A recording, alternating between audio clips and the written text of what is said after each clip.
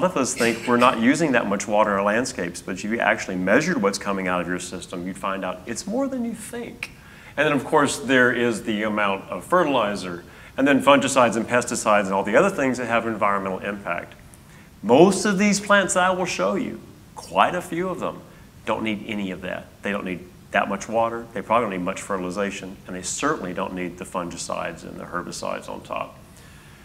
And more people are asking for these kinds of things in their landscape designs. They are saying, where can we put them? It may be driven by the mid-century modern thing, you know, we want a little bit more of negative space. We'll look at some of those. Removing entire lawn, you may want to talk to your HOA. They may say, yes. And I do understand, I've never had to deal with one before, but a lot of HOAs will say that you need a certain percentage of permeable landscape within your design. So it may be impacted by what you choose. Usually though, it's going to be a combination of these things, kind of what you saw a second ago, hardscape, softscape, all these things together, and some ground cover plants, that's going to be the solution. So it shouldn't be an afterthought. No, I want you to think of it integrated. I'll give you some reasons why you think shrubs and trees, you should think ground covers too at the same time. So I wanted to define a ground cover for you because for us at North Haven, when we think of ground covers, we're thinking of plants, right? A ground cover is a plant. It doesn't have to be a plant. It can also be hardscaping. But mostly it's these kinds of plants that just really grow horizontally in one way or another, or they reseed out, or they propagate themselves in such a way that they end up going horizontally, and you get more. And mulches and paths and other things can certainly be a choice as well. But if you're doing a lawn or ground cover, this is the important one. This is what you need to look at for those of you who are battling this. If we're out in Allen and these other cities, I'm not so sure it's the same as where we are in North Dallas, where we typically have a 1960s, 1970s era ranch-style home and 2 live oak trees in the front yard. There's a few little nods and a few little chuckles, so there's probably used to that. And there's the point, right, where you say those live oak trees or a landscape value, we can't prune them anymore, and the grass is going, bah, doesn't like it anymore. It's usually St. Augustine. It's one of the best choices. It's one of the best choices for part sun. I'm not so sure I'd say shade, but 4, where's my laser pointer? 4 hours. And you need to quantify that. Or if you're just seeing that the grass isn't really doing well, it couldn't be you necessarily, maybe not. Maybe it's not the watering and all of that stuff. Maybe it's just too little sun. How much traffic is it going to have on it? Some of these ground covers can handle some varying amounts of traffic and some can't. If you have a lot of 2-year-olds and you have a St. Bernard, it may be a little difficult to keep something established. Pick the right one that you've got. How many types? How many types would you want? Do y'all know this one? In sustainable landscaping, you really don't want a monoculture. All lawns, as we define them now, this is my new phrase, as we define lawns now, is usually one plant. A lot of us have Bermuda and St. Augustine put together. But different kinds of plants put together is diversity. Diversity is what makes this entire planet work, no matter what aspect you're looking at, and you need a diversity. You need different kinds of things working together. It will make your maintenance easier, I guarantee you. How much maintenance? This is the question that we all have to ask ourselves. How much maintenance? Are you doing it? Are you having a landscape service come out and do it?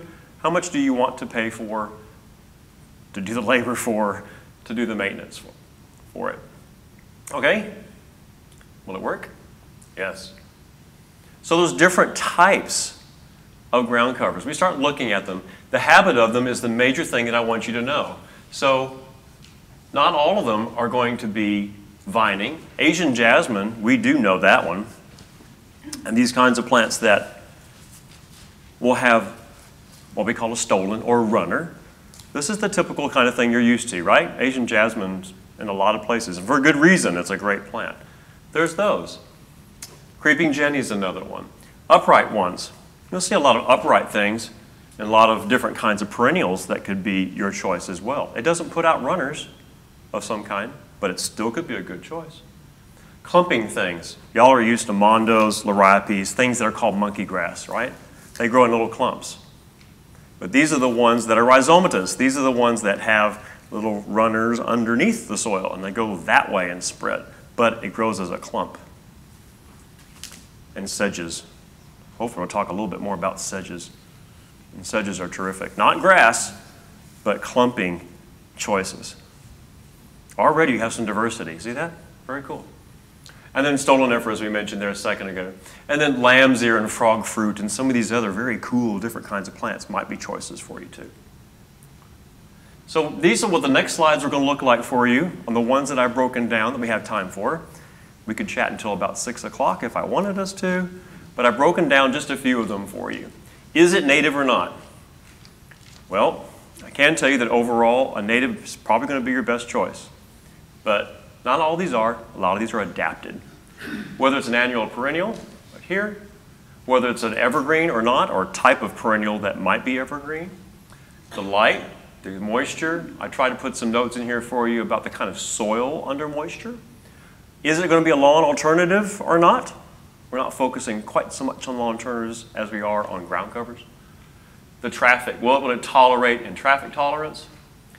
Whether it spreads or not, we kind of said how that works. The benefits of it. A lot of these things will bloom too. It's not just a green cover. You might get you some flowers as well. Can you mow it? Some of these you will probably want to mow, but the amount of mowing is much, much less than a lawn. Wildlife value. I'm all about some wildlife value. Anybody into wildscaping like me? If you want, no, she says. Well, we're going to have to convert her. So there are ways with ground covers to bring in some more wildlife to the garden if you're interested in that. The maintenance amount, the biggie, and then availability. I can do a whole seminar to teach all of us, is that plant going to be seasonally available when you come to North Haven Gardens or you go to Shades of Green or one of the nurseries and you say, I'm looking for some Mondo.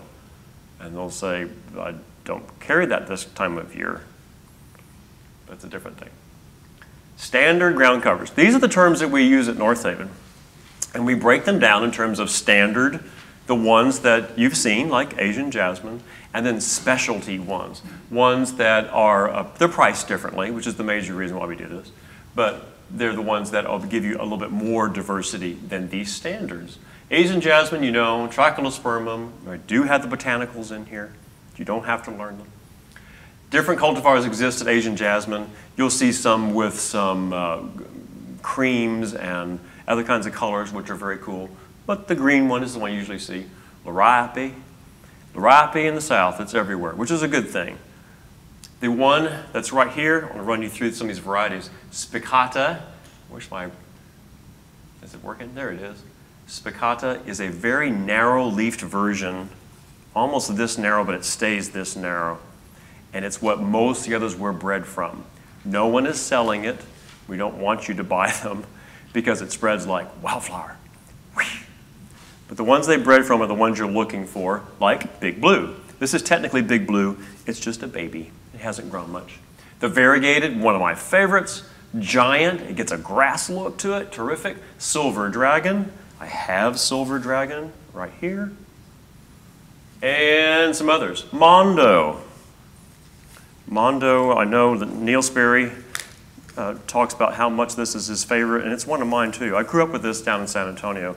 This is one of the toughest, nicest little ground covers you can get in the Mondos. We grew up calling this monkey grass, not liriape. But this one is smaller, nice, finer texture, and tough, tough, tough, tough, tough. There's a black one. There's the dwarf one. I know the dwarf one is pretty much everywhere too. And there's some new ones. But we'll tour you through some of these. So this will give you some of the basics of each one. And what I've done for you in this handout is given you all the plant lists. So you have copies of the plant lists themselves and not these slides. You want to take notes, you've got space for notes. But Asian jasmine, as we said, is tough. That's the reason it's in a lot of places. Don't worry about it taking over. I don't think it's going to. But this is a great plant. This is a nice shot because you can see very much out. That looks like Park Cities to me. This is something that you're going to see very much in a lawn replacement that none of that has grass at all, but it can be mowed and it can be kept very neatly on the edges if someone knows what they're doing when they're using a string trimmer. It's quite possible. Look how neat it looks. And then you're getting some of the other detail here to see how the runners look, which you can see here in real life. And then these beautiful, shiny, dark green leaves most of the year, which is great. Where's the caveat? The caveat here is that it can get too cold for it. There's a point. Haven't had it quite yet this year. February is our coldest month. We'll see what happens. But every once in a while, the tops, especially on an established stand of Asian jasmine, the tops will go kind of brown on you. And unless it's really severe, which I doubt, in the 20s, below 20s, you can just cut that upper part off and it will come right on back, which is good. Liriope. I like liriope quite a bit. It's amazing how popular it is in America. I did some more research. It's not just us in the South. It's in a lot of America. And again, it's a great plant. Spicata you're not going to see, as I said. You will see some of these other varieties. This one up here, and you can see how it's combined with stones and Japanese maples in a very naturalistic setting and some other ground covers. And do you see a long stripe of it? Nope. It doesn't have to go up your sidewalk. Does it go up your sidewalk? Well, it used to go up mine, so I'll say, yes, it used to go up my sidewalk. And it looked great. It softened the edges. But what if you took a ground cover like this and just did clumps of it instead of grass? You can't grow grass in shade. We already said that. There's one exception, really. But you can do these and treat it as a grass. Here's my favorite, variegated liriope. And this is a nice, beautiful shot of this one because it really blooms beautifully. This nice purple little stems in late summer, early fall. Great in containers. A lot of these plants are great in containers. I'll tell you, I didn't put a lot of photos of containers for these, but I'll try to help you with that. And then silver dragon down here in the bottom, which you're seeing here. And the other thing, people will say, this is variegated. And they'll say, it doesn't look very good. And I guess it doesn't. This is what I call seasonal affective disorder. They're sad. Y'all woke up. So they do this. They'll look very flat. I have lots of variegated liriope like this in containers, and they do exactly this.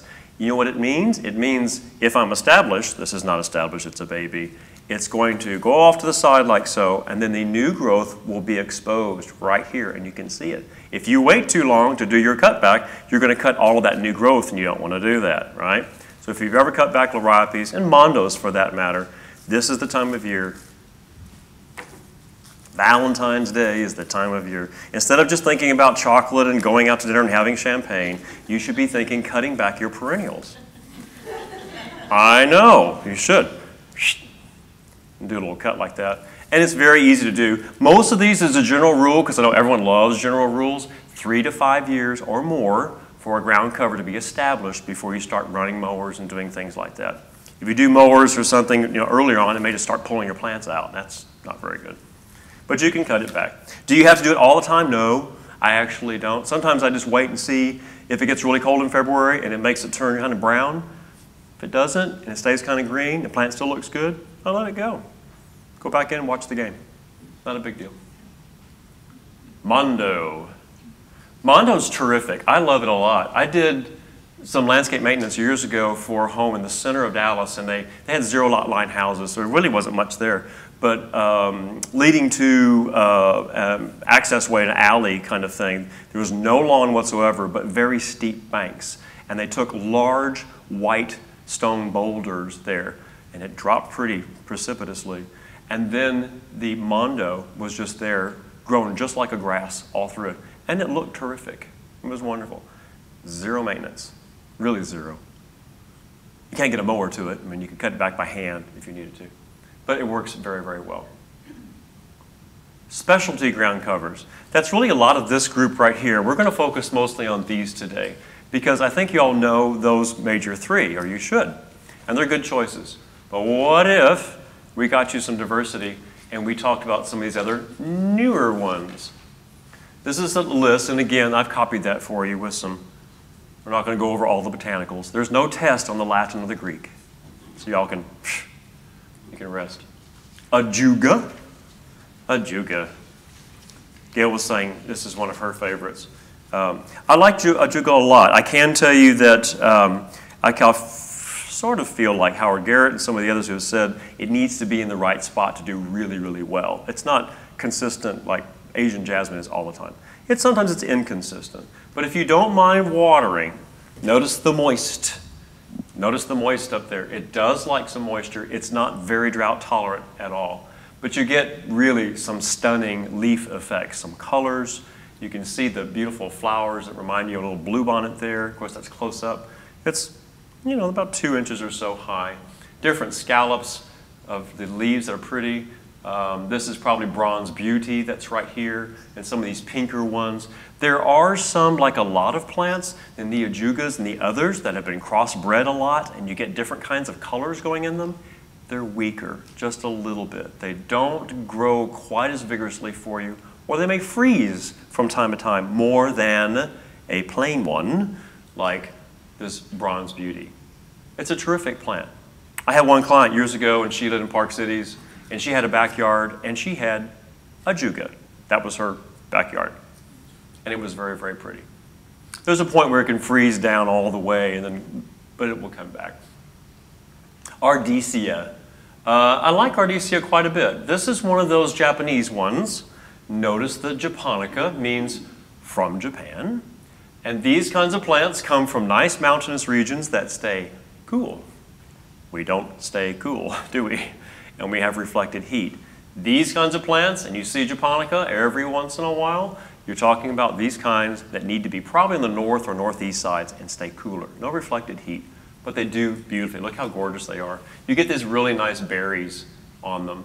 Sometimes a little bit of both. This is one of my favorites. This is the variegated version, which is quite nice. Neat, huh? There is a ground cover for everyone. Absolutely. Here's one that gets a lot of attention. Creeping fig. It is a fig, believe it or not. No fig Newtons, sorry. But this particular one is a very low growing one. And people like to use it a lot. And they'll say, we have a courtyard. It'll have something like this with that white wall that they want to grow it on. It will grow up almost anything. And then February 14th, Valentine's Day, whatever, we have an ice event. And it's nice and really, really cold. And then what happens on this ficus is that it will start freezing back in sections on the wall. And you've got brown here and brown there. If you're okay with that, then take off. It'd be nice. But now you can see where I put here, that's the reason it says maintenance. Medium to high. It's not a low maintenance plant, that's for sure.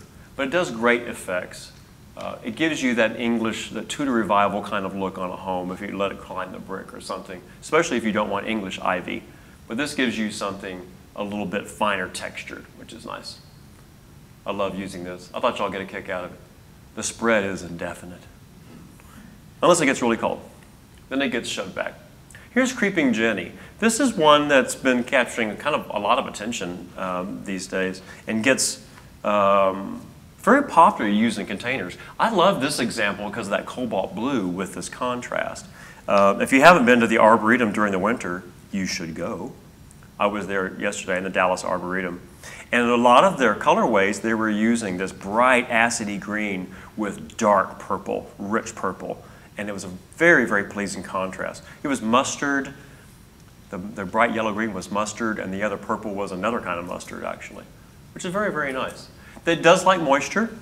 The one time I saw this doing really well in one of my houses that I maintained was underneath a purple Japanese maple. So it was very attractive to see the purple maple and then that yellow-green underneath it. It does spread very, very nicely. It will freeze back most of the way. Sometimes it doesn't go all the way to the ground. But I have some in containers, and they've already frozen back to the ground. Just trim that, and boing, comes right back. And it is available most of the year, as I say. Neat plant. English ivy. Good old toxic English ivy. Yes, it is slightly toxic, but it doesn't stop us from planting it. It's probably one of those plants that was brought here along with all that English-looking lawn idea, and it looks very English and looks good, and it's a good choice in a lot of ways, absolutely, and you'll see it a lot. Notice this, though, very well drained. A lot of people come up to me and they'll show me these beautiful leaves. This is one of the variegated versions. This is probably Gold Child. Gold Child is a very, very pretty miniature version. But they get these lesions on it. It's looking brown. And so what's going on with the English ivy? Because it doesn't look very good. And it's drainage. It's all about drainage. They're prone to several types of fungal diseases if water sits on them for a long time. Soil prep. And we're going to talk soil prep at the end. will help you a whole bunch. But if you want to use English ivy more often, I don't have very, in fact, I didn't have a choice today. This is the plain old English ivy, but these miniature ones like the needlepoint on the top and then that gold child there, they're smaller leaves. And I like them because I use them in containers. And you've heard of thriller, filler, spiller in containers. I call these trailers. And this gives you something that comes out of a container and looks good because the scale's small. This is big. In one of my other presentations, I think it's my shade presentation, I have a picture of the house that I used to have. I have a beautiful, gorgeous background of English ivy in my backyard. And it came from the neighbor's yard, went up over the privacy fence and covered the fence and came down into my yard. Frog fruit. I wish I had a sample for you today. We don't happen to have it in. This is one of my favorites. I just think the name is great, number one. But this is a true Texas native, and it's fantastic. Oh, we'll say this right now. One person's invasive plant is another person's great ground cover. I need a t-shirt with that. It's true. So you're going to think about all these plants and think about, number one, how much maintenance and choosing the right plant. But also be thinking about, are you going to control it? Is it the right plant? This one is growing in the cracks of my driveway. I joked and I said I was going to do a COD class, the crack of the driveway plants. This will do it. I've seen it over at SMU, planted in the hell strip, you know, between the sidewalk and the street. Awful, awful place. I'm sure SMU was getting tired of mowing it all the time. They filled some of them with frog fruit. Mowable, native, brings butterflies. It's a larval source and a nectar source. It takes hardly any water. It grows in sun. It grows in shade and everything in between. What more could you ask? And it's cool. There's a bee coming to it. I see honeybees coming to mind mostly. I wanted to show you the laser there. But these flowers, and you can see the bee, the flowers are teeny tiny and there are little groups of them on a little cone, like a cylinder. It's very, very neat. Can you tell I love it? That's a great plant. And then horse herb. Frog fruit and horse herb. You can grow them together. It's a terrific plant. This is one that you'll see a lot of people saying, there's this weed in my yard, I want to get rid of it. What is it? It's horse herb. And it's very adapted. It's more adapted because it's native to this area than the St. Augustine, which is from, what, North Africa, I think? So this is a terrific plant. Here's a close-up of it. Straggler daisy is the common name, which I don't like. I like horse herb, so I called it that. Tiny yellow flowers. It's another larval and nectar source. And like most ground covers, we talked about wildscaping, most ground covers offer shelter at the very least for little animals, lizards, frogs and toads. Not so much frogs in our area, but they're great to have this kind of thing. The only thing is, on horse herb, you can't really use it as a lawn because it's going to freeze down the first couple of years for sure. Unless you have any kind of protected area, it's going to freeze back like a perennial and you won't see much on top. And what I do with mine, I have a backyard area of it. It's great. I just mow that off, which I'm getting ready to do. Comes right back. Oh, also, bonus, I should put on here, it seeds out very well. When I moved to the house, I'd tell you how I got some. I probably got some from a plant I bought at work, but when I moved to the house, there was one or two of them. I made sure I mowed it and kept the area just a little bit bare, and now I have big areas of horse herb covering it. Keeps the mud down, works great. Terrific plant. Lamium, I know y'all have seen lamium. This is spotted dead nettle, which is another kind of very English-sounding crappy name. Just call it lamium. Or false nettle. Have y'all ever touched a nettle before? Oh, Lauren says yes. Y'all have time for another story? I went past the back part of our greenhouse the other day, and I was getting ready for a class, and I had a cart, and I was in a hurry, because I'm always in a hurry, and I got lots of stuff going on. And there's this beautiful container, and it had a red yucca in it. And it had this one little plant sitting there. It was a weed. A weed is a plant out of place. I'm going to pull that thing and get back to what I need to do. And I pulled on it because I thought it was lemon balm. Looks just like it. It wasn't. It was stinging nettle, which is what this plant looks very much like. And for about 3 days, it was really, really stinging. Anyway, isn't that great trivia? Y'all going to go home and say, guess what I learned today? but they can really, really hurt. These don't hurt at all. They're really, really beautiful. Mostly what you see, I chose that photo for you, is one that really is pretty variegated with this cream, not so much cream, almost really silver. Very pretty silver purple flowers on top of that. Here you can see it paired with, I believe, a stilbe and hostas, probably not from Dallas or Texas, maybe from up north.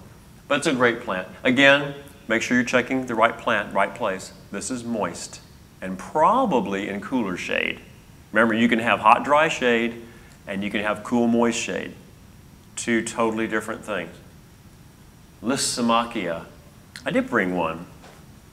Lysimachia, I think, is going to be up and coming for us, mostly because you get these really showy flowers. Unlike the frog fruit, which has teeny tiny flowers, this time you really get something that's beautiful with these yellow flowers. It's nice, bright, sunny yellow, and a little bit of red, orangey throats to them, which is quite terrific. And here's one here. It hasn't bloomed yet. We're just starting to get them in. It's got a little roughness going on, but it's an awkward teenager.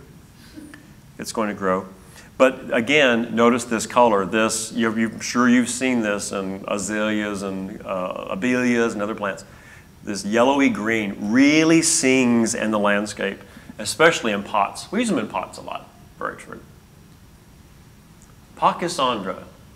Pachysandra is probably overblown, I would say. Another Japanese plant. This one really would like to have cool shade.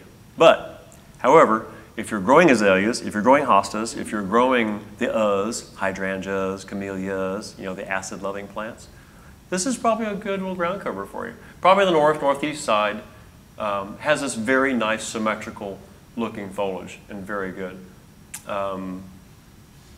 I wouldn't invest a lot of my time in it unless you really had the best spot in it. That's why I put it in here, so you have people recommending something crazy to you. Pigeonberry, another native. Y'all know this one? It's a great plant. I like it a lot. You get this combination of the pink flowers that look like foam and then the berries you can see there, usually both. And it really does bring birds, so it's true to its name, which is a good thing. This one really doesn't spread by any kind of runners or anything underneath the ground. You usually see it doing by seed. When I first moved to Dallas, it was in my backyard in part shade, a lot of shade.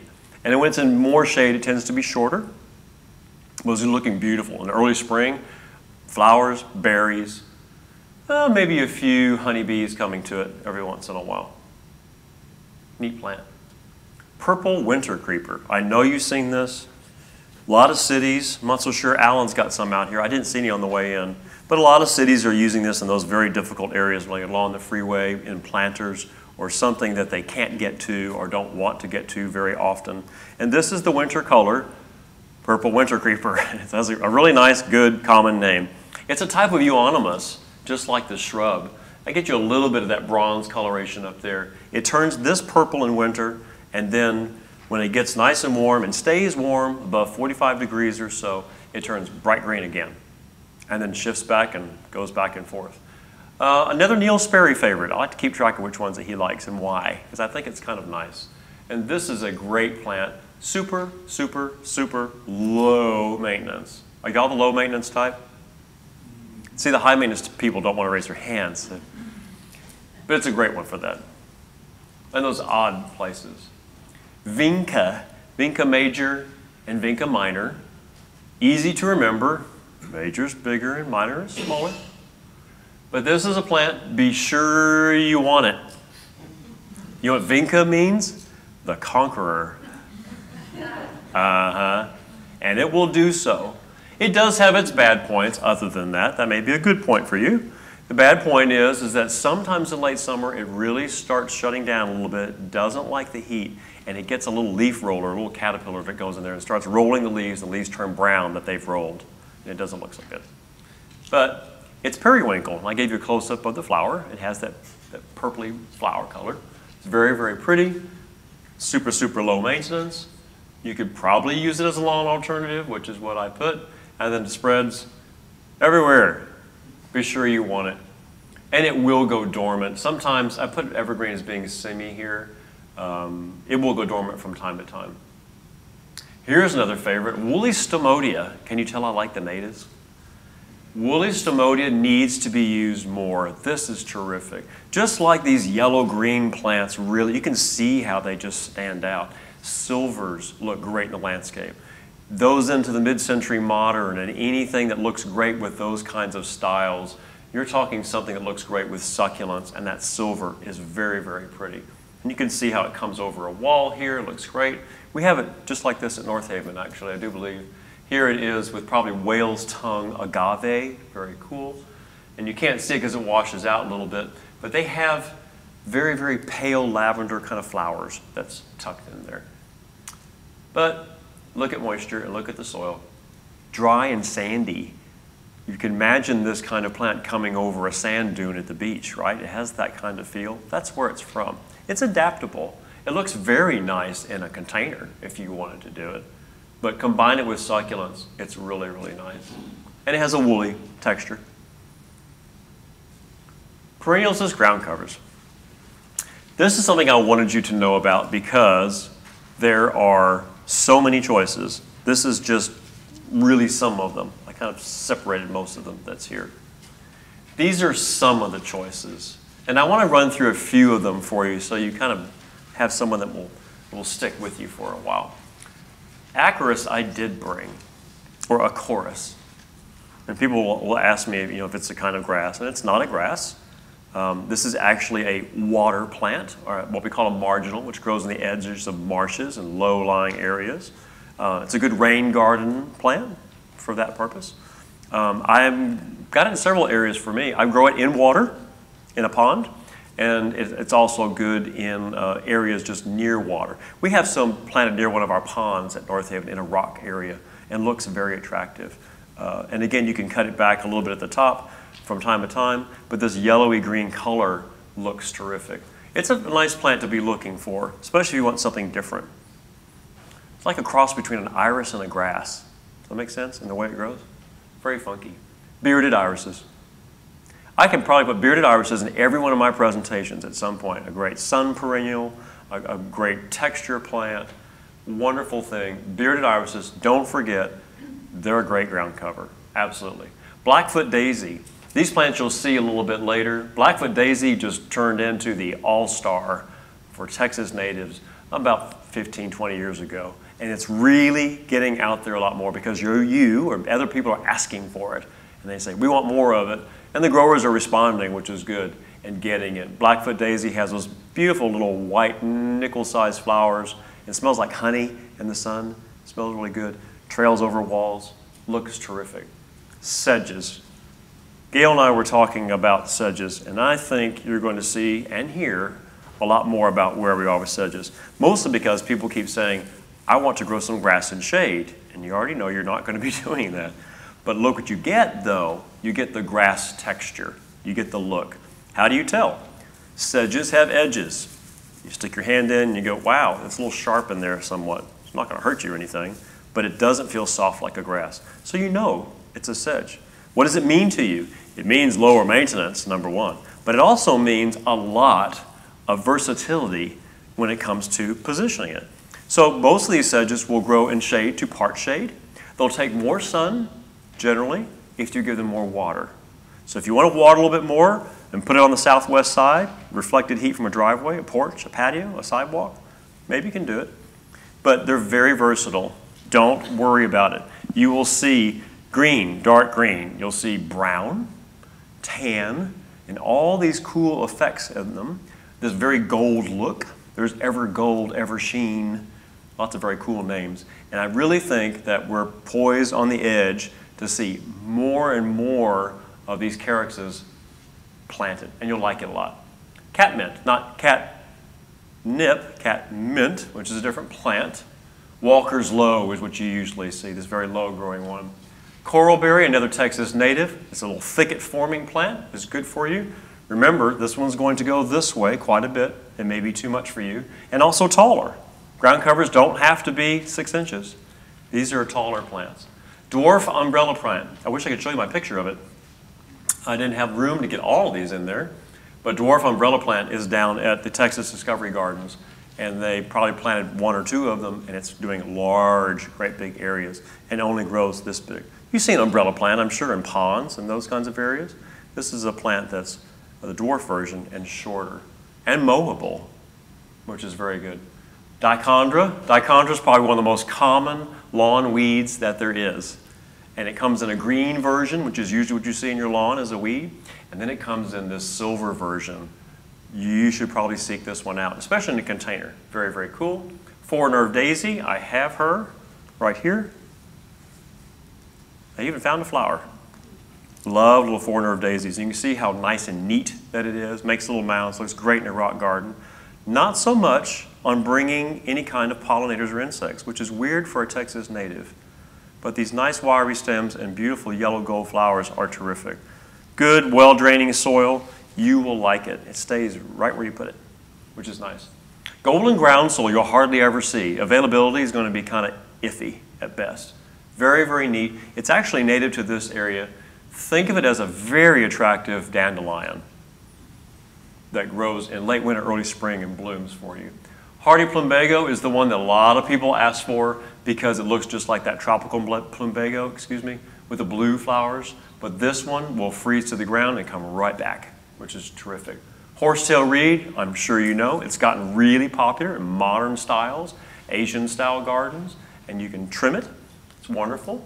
Inland sea oats. This is the Texas native grass that grows in shade, but it's not a turf grass. It's going to be an ornamental grass that's going to get about 2 to 2.5 feet high, and it's a terrific choice.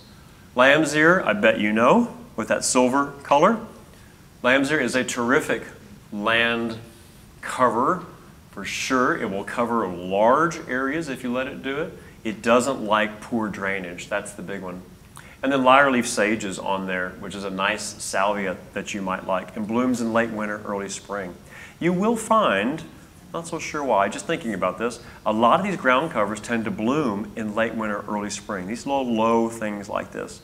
So when you're looking for variety in your landscape, especially for wildscaping, choose plants that bloom at different times, and you'll do better. Mexican petunia, I know you know, and I did bring one. Speaking of the crack of the driveway plant, there's also another class I was going to do called alley plants, because it was growing in my alley in Austin when I lived in Austin. This is a terrific plant, and people will say, be careful, you're going to get more of it, because it seeds out like crazy. But it covers large areas and does very well for you. There's two. One standard, which gets to be that one you've seen with the 2.5, 3 feet high, pink flowers, looks like a petunia, but it's not. And then there's Katie's. Katie is a little short one, and she gets about 12 inches high. And it's terrific. Look for Katie. Mist flower, if you are into butterflies, you need it. You're going to have to go get it. And it has nice, tufty little blooms, and it will have butterflies on it, mostly monarchs and some queens. It's a ground cover. People will buy it for their wildflower garden or maybe for their butterfly garden, and I have to warn them, it's not going to stay in this little pot. That's going to go that way. It's a ground cover. Oxalis, y'all have seen the little clover-looking plants, like a four-leaf clover. Oxalis is terrific, especially in purple. Pink bubble. I'm going to bring a pink bubble over here. It's a strange name, and you never see pink bubble as a name. But this is it. This Persicaria is a very attractive plant. Again, these kinds of plants, from cooler areas, don't invest in large numbers of them. Probably put them in a container. Pink skullcap, another Texas native. It's been everywhere. Santalinas, you probably know.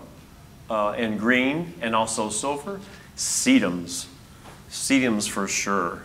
I know that you're hearing more about sedum. People will come in and say, looking for sedum. They toss out the Latin name and they're ready to go. Here's just two of them, the dragon's blood. This is reflexum. This one, the name's escaping me at the moment, but again, we've got the yellow-green color. And again, being succulents, easy to grow, well-drained soil. Not as much hot, direct sun as you would think, but they grow in lots of areas, and it's a good plant to mix. This reflexum, like so, is spreading in various areas in my garden. A little piece breaks off and it gets over here because the dog moved it. It's rooting over here. Fully evergreen. It was what, 12, 14 degrees? What was our last, that really, really cold couple nights we had this past winter? Didn't do anything. Didn't phase it. and it was fine. And what type is it? This is a sedum reflexum, like your reflexes, yes. Very, very terrific. They're all different, so make sure you get the right sedum you're looking for. Snake herb, I want to show that one to you one of these days. We'll show that more often. I think it should be seen. It's another Texas native and grows underneath the ground and has nice little flowers on it and does very, very well. Spiderworts, kind of a wild look on spiderworts. Be careful, you want a wild kind of look to the landscape. The HOA or the neighbor may say, what's that?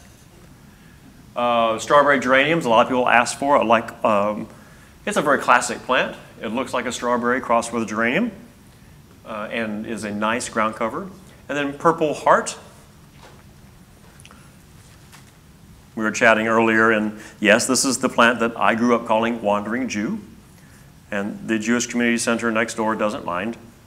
We say we have Wandering Jew, and say, yeah, we call that Wandering Jew. Purple heart is the more common name you see, so it's a little bit more sensitive possibly. This is another plant that Neil Sperry is crazy about, and he's mentioned it in several different kinds of ways for taking reflective heat, being a good ground cover, being a nice color.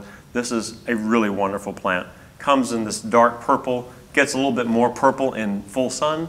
I've seen it in driveways and parking lots in full sun, and I've seen it in just about total shade, as much as you can get. And it will seed out. It'll do crack of the driveway, which is great. I like it a lot.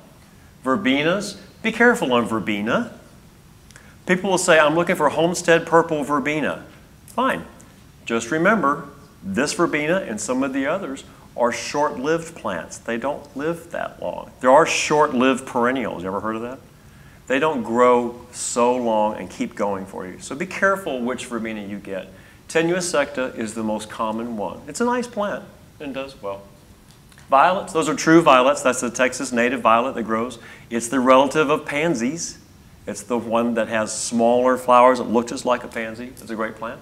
Wavy cloak, I did bring. We were talking about wavy cloak fern. This is another one that's great. This is one of those anomalies when it comes to ferns because it's xerophytic, which means it actually likes dry locations, unlike most ferns. And it has this brown coloration on the bottom. It's not dying. It's actually brown on top and silvery green on top.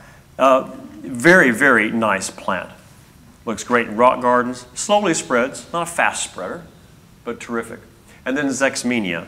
Zexmenia is the name that you'll see most of the time now. This is another great plant. Write it down, put a star next to it. This is a plant that if you want it to seed out and you let it seed out, you'll have plenty of it, and it's terrific. It flowers nearly 9 months of the year with yellow flowers and brings insects and pollinators better than anything else in my garden, and I love it. I like free plants. You like free plants? Let it seed out. It's terrific.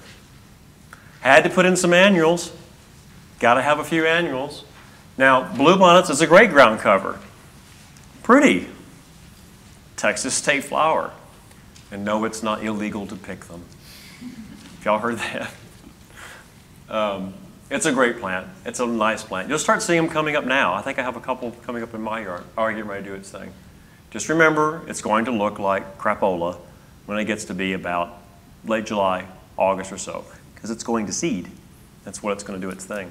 So you can't do your whole front yard in them, but put a few spots of them, let them go to seed, let it scatter some more seed, and let it come on back. Here's one that I'm really liking a lot more, and that's scarlet sage. This is another true salvia. This is sage like your kitchen, just not the exact same one. It's a true salvia. It has these terrific red flowers, and what does it bring? What? Hummingbirds. Hummingbirds, yes. We'll get y'all going here in a sec. Salvia coccinea. Coccinea means red, which is wonderful. And this salvia you'll see bred in all different kinds of other cultivars. Have we used that yet? Cultivars, cultivated varieties. Lady in Red is one of the names. And it will get probably a little bit shorter. They always want to breed things to make them shorter, more easily managed in the landscape. I've had mine seed out here and there. This is just the regular old Salvia coccinea. In fact, I didn't buy it. It came from a plant at North Haven that I bought and went boing and popped up. And in late July and August, it was looking like this, flowers, and it's great. And it's nice too because that's when the hummingbirds are coming through in their fall migration. And it's going to have this beautiful red coloration. Then there's trailing lantana. This is one of my favorites, and I say annual because we market or sell those lantana as an annual. So you can get you a little small one for a couple of dollars. And it typically, as you probably know, like a lot of lantanas, it ends up being a true perennial, and you keep it. However, Rusty's opinion now, they call it trailing. I can show you pictures of mine, and the plant is not trailing, it's up here. And it's reaching out. We were talking a moment ago about where we are exactly right now with our weather. It's been so bizarre. It hasn't frozen that much in a lot of our landscapes. And in mine, it's still blooming. It has little edges of it in that lavender color, and it's blooming. So don't expect it to be really low like sedums or some of these others. But it's terrific. And of course, it brings butterflies very well. Anyone interested in butterflies wants lantana. And then some herbs. I had to put some herbs in. Y'all should know monarda, which is a type of mint, which is bee balm. Thymes. I put my thymes. Never enough time, right? You got to have more time. I thought I got some additional ones. This is the pink schintz, which does have little pink blooms on them. There's many kinds of thyme. Make sure you pick the right one that you would like. A variety of thymes would be a terrific ground cover, especially around your herb garden or your vegetable garden. Gotu kola is actually another good herb. You don't see it very often for shade. Hoja santa is a terrific plant with big heart-shaped leaves. Another herb used in cooking. Tall, though. In Houston, where it hardly ever freezes, I've seen it 8 and 9 feet. But it grows by rhizomes very strongly underneath the ground. Has this root beer sassafras kind of flavor. It's very, very neat. Lemon balm, we did mention a moment ago. And again, if you don't mind it seeding out, let it bloom, let it seed, and you'll have it in a lot of places. However, in the areas where I have it in my herb garden, I don't water that much. And I also mulch very heavily. And it doesn't cause me a problem. So it depends. Mints. Yep, I know. Right plant, right place. My name is Rusty Allen, and I have killed mint. It's possible to kill it. It is possible to kill it. You can have it in the wrong spot. But again, y'all probably know how it's going to travel underneath the ground, and it's going to come up in lots of spaces. If you do want one, get you one, get spearmint. That's the cooking mint, and it's terrific. And then I put in oreganos, the Italian and the Greek oreganos, spread the same way underneath the ground, not nearly as quickly, but Italian oregano is the one you're looking for tomatoes, anything like that. It gets tall. It gets about 2.5 feet high. Then it has tiny white flowers on it. A lot of tiny flowers, especially white, tend to bring lots of pollinating insects if you like that. If you don't want the height and you want it to be a little bit more mannerly, get you Greek. The Greek one trails a lot nicer and comes down over a rock and looks very good. Pair it with your trailing rosemary. So many cities, especially East Dallas, it seems like to me, and they discovered that rosemary is an evergreen, heat-tolerant shrub that they can use in lots of places. Low, low, low maintenance. The trailing rosemary version will get you maybe about a foot high, 2 to 2.5 feet wide, coming over stone. And yes, you can use it for chicken. It's a great, great plant. And you probably should be used more. What I usually say when we're talking about herbs in a herb class, we would say most herbs are perennials in Texas, which is great. But most of them really don't like our hot reflected heat. So it depends on how much heat on the southwest side or maybe on the west side of a home that you have in full sun. Most herbs do best with a half day of sun. Thyme is very, very tolerant. And one thing to say on thyme, if you're keeping it in especially a larger area and you're wanting to commit to it, thyme needs to be trimmed. Thyme gets woody with age and it will play out. You'll get bigger stems and fewer leaves, and eventually it goes bleh, and doesn't look so good. So you need to trim it from time to time, and it looks better from time to time. Vines. I wanted to start concentrating a little bit more on using vines this way. And I will be honest with you, I'm a kind of a newbie when it comes to having a lot of experience of people growing vines on the ground. If you want to grow vines on the ground, you have to, again, be sure of, number one, that you want it.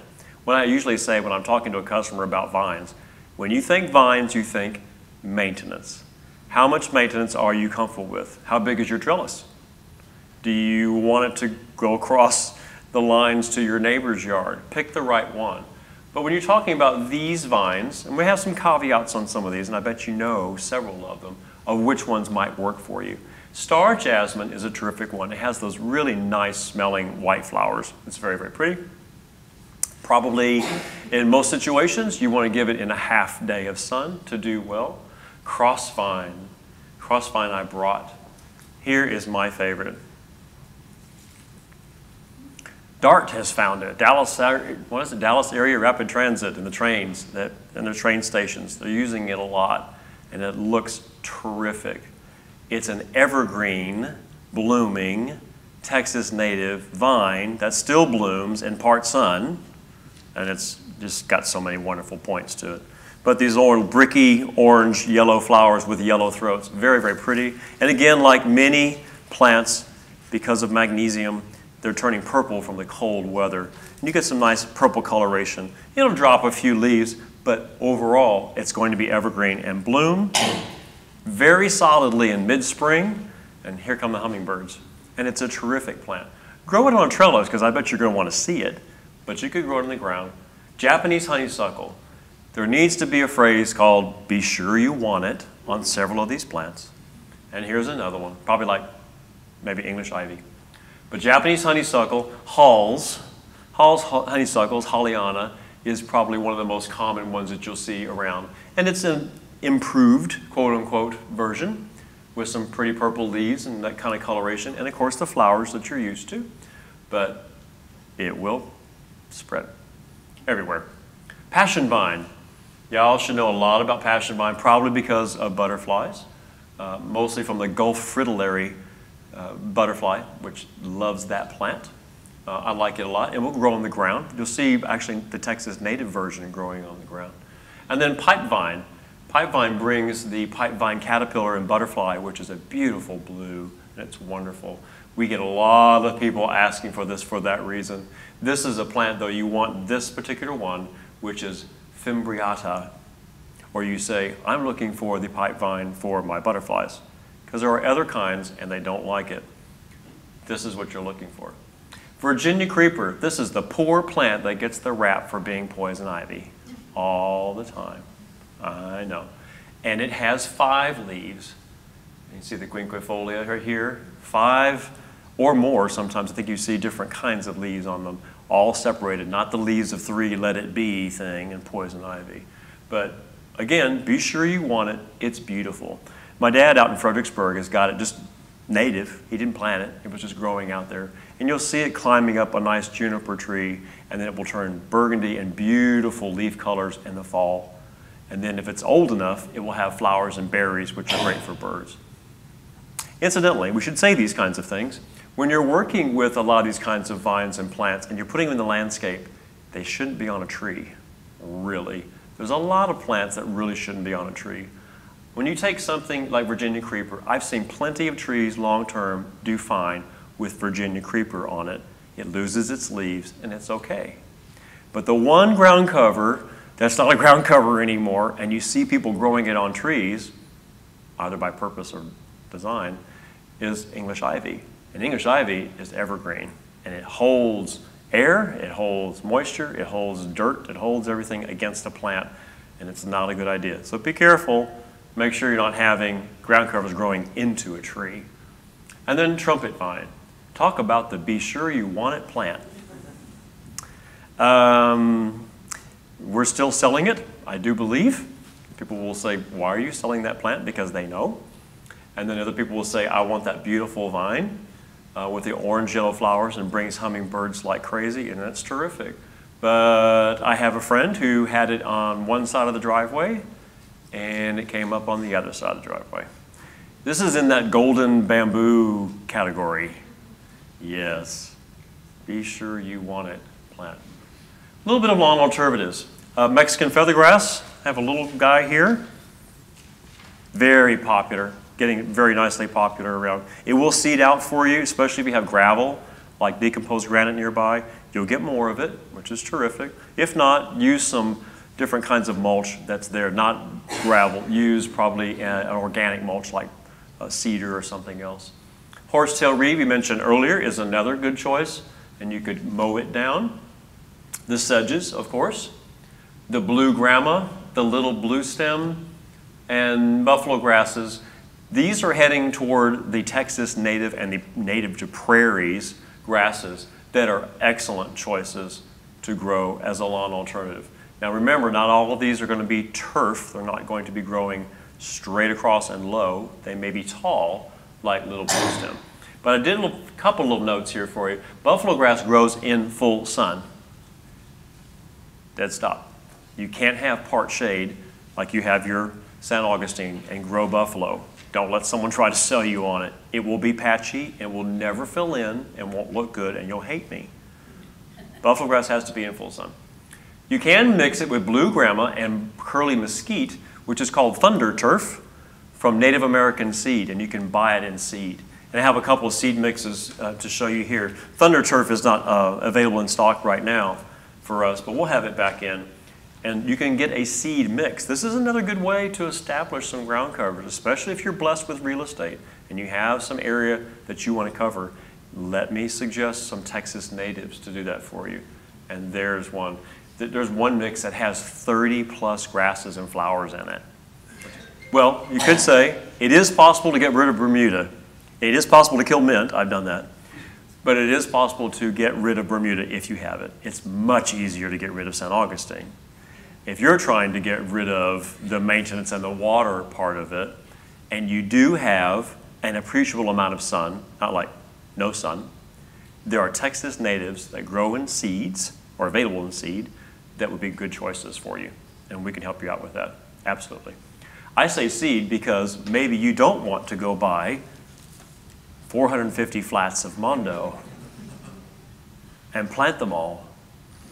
Now, there's a couple of things like some of the Mondos, the Larapi to a certain degree, and maybe some of the ones we saw earlier that you can. When we're getting into landscape alternatives or lawn alternatives here, we need to figure out, are you going to try to replace the turf and you want something low, or will something taller be acceptable? And that's what you'll need to know, so it will drive you to the right plant. You've got some shade alternatives, not as many. I will say that from what I've learned about plants, and especially this kind of category, that most of them grow in half day best. You get more choices that way. They're ground covers. If you're a ground cover and you want to be out in full hot sun, totally bare, it doesn't make much sense, does it? You want these plants to have a little bit of these small leaves underneath other trees and things so they can appreciate some of the shade. But yes, you can find some choices. I like this shot because it shows you Little Bunny. That grass that you're seeing there is called Little Bunny. And combined with some evergreens and some deciduous plants that lose their leaves and a really big pot, metal edging, but no lawn. No lawn. Here's your other choices. I want you to know, if you don't want to take anything else from this presentation and you give up, you don't know what else to do, it may be mulch. It may just go ahead and be mulch. And that's good. That's fine.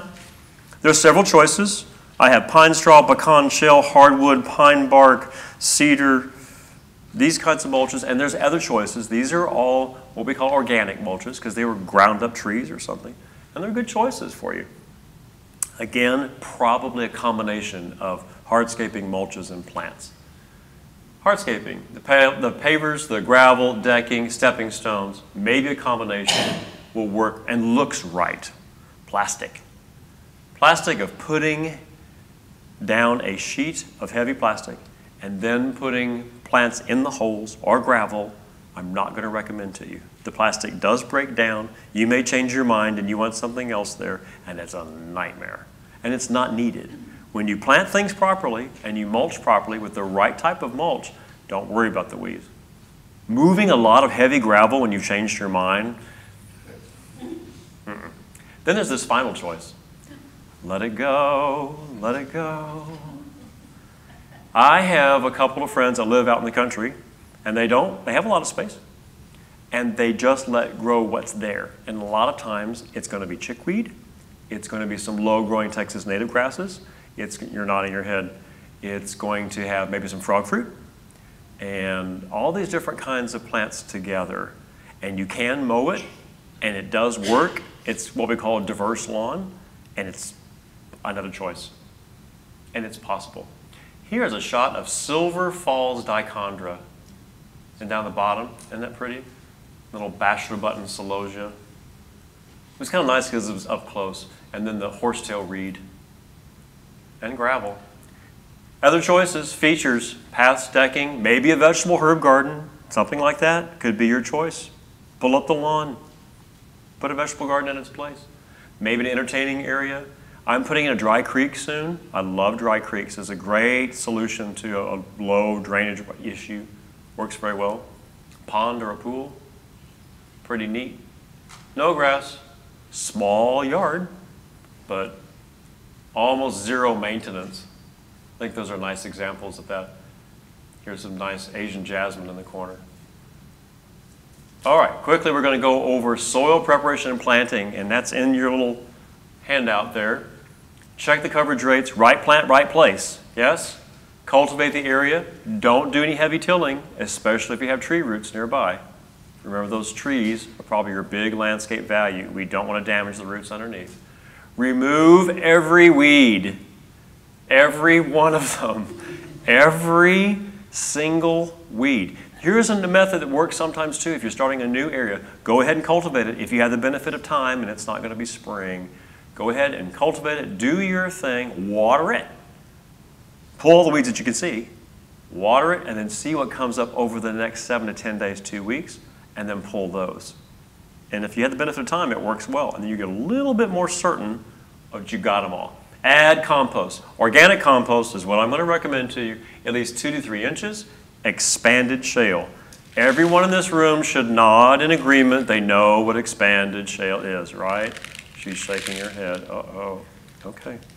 Well, expanded shale is a miracle for the soil. What you need to know is it's giving us drainage. Most of you live in this area somewhere along the line. You've got Blackland Prairie clay soil.